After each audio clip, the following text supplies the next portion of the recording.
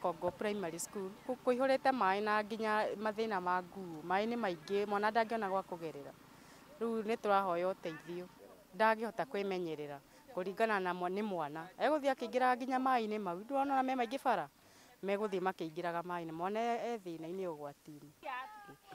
Ndita muciari wa Kongo Primary twina ciana cukuru na ni iragera mathina-ini maingi muno tondu kuihurite mai guku na nginya ciana itinahota kuhingura cukuru ni kuri nguhu na nyamu ingi cia githaka kuona ni ona ngwira mwalimu icio ti njira ku ni kundu no gwetha haria tungihota guthie no mwana ndangigera kundu kuu ni ndagera ndona ni githaka ni mutitu na ni risk nene muno kugeria nginya kana ka ICD aya anene no magere tondu riri no aigua no githaka is not tikuga ati ni kundu kwega nginya mwana angigera ho kuu gutire njira turenda kuona national government ona moke haha Kongo tondu ti kwega ni kuru no ngigwa ngiuga atiriri ungigwa ngiuga ti kwega tondu ni njugaga maingi muno Kongo ti kwega na nginya kundu gwitwa ACK committee yani mato kwega cioro ni kwenda ciakwo mai maria marathumbura andu guku gitu ting'ang'a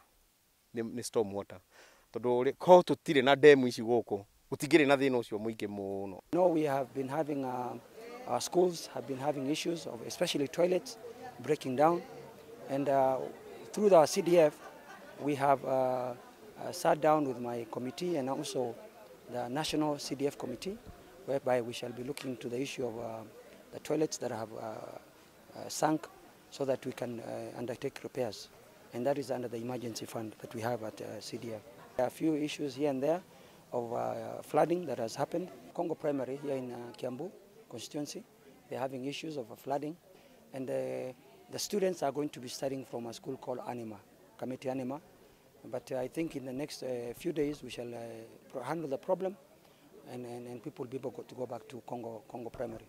We've been told that in the next 1 month, the rains are not yet over. It's very, very important when you're living in the lowlands, please move to the higher ground. And here in Kiambu, we have our youth centers that we have built. We're having people move there, and we are providing food to them.